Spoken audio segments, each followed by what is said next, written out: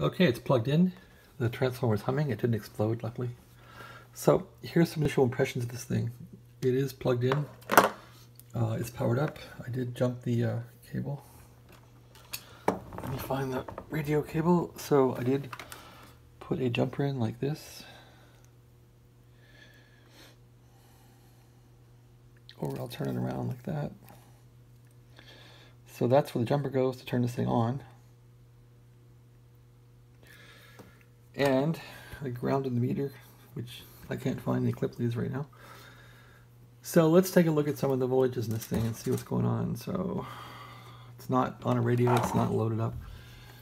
Okay, so the 650 volts is here, and let's touch that. I'm seeing 745 volts there.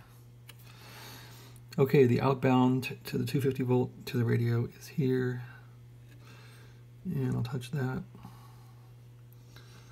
302 volts there. That seems generous. Okay, and the bias is the green wire. And let's take a look at that.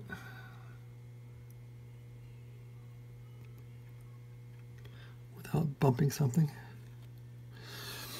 Okay, we got bias, and I did twiddle with the pot and it worked, so the bias is working correctly. So it looks like this thing is working.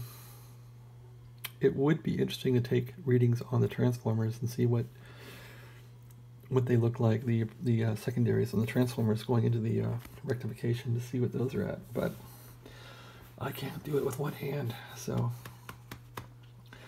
well, I guess I can put the covers back in this thing and call it a day.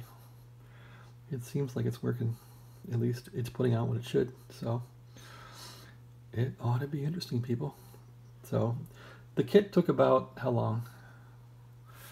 I think I started around 4:30. I had dinner. It might have taken me 2 hours, and the hardest part really is screwing in the boards. That's the worst part. Anyway, looks like it works. The next steps, the scary part, is connecting up the radio and seeing how the radio reacts. All right, well, thanks for watching.